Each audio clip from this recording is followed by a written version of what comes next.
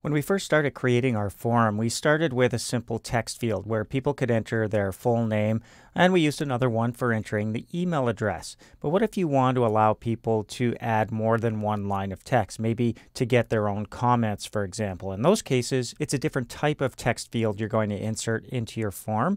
It's a multi-line text field. That's what we're going to do right now, continuing here on our How to Use LDZ Forms project. So we're still inside our form. We just added the drop-down menu. We're going to hit enter a couple of times and allow people to add their comments. So let's start with a label. Please add any additional comments.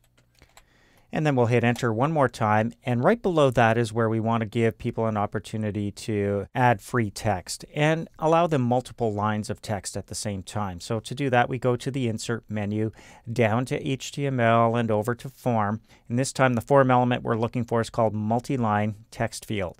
Now when we click it, it's entered right there on our page, right in the form, and you can see the default settings. It's a couple of lines of text, and it's not very wide at all, but those are some of the properties we can adjust just by double-clicking. Opens up our multi-line text field properties dialog, and you can see the control identifier just says text area, but we can type right over that. Let's type in the word comments so we know exactly what the data is related to when we receive it. So in this case, it's going to be related to comments. There's the number of rows set to 2 by default. If you want to use up more rows on the form, you can do that. So you're going to display the number of rows you want, and you can type those in as well. Let's just go to 5. The columns you see here doesn't represent columns of actual text, but just the width of the box. So you can see what 20 looks like. Maybe we should triple that to 60.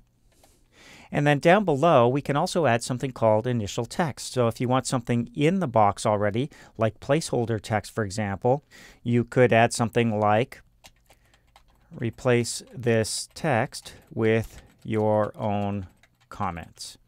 There we go.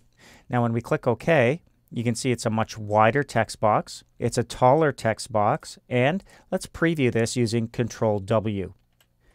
There we go. There's our placeholder text inside the box as well. So people are ready to click right inside there, take that out, and type in their own comments. All right, it's coming along. Let's close up our preview. We'll save up our changes here before we move on to the next lesson.